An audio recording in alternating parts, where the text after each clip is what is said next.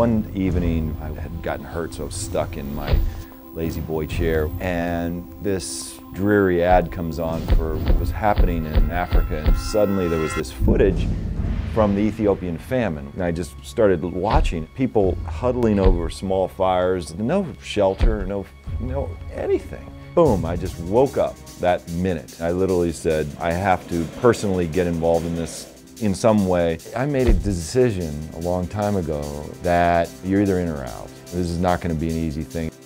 I'm sitting here today out of pure grace. In Somalia, I was in a building that was hit by a mortar and half the building collapsed. I was in Angola and we were riding in a convoy and the car in front of me blew up. I was in southern Sudan, Rwanda, Congo, and we're in the middle of one of the most dangerous places in the world.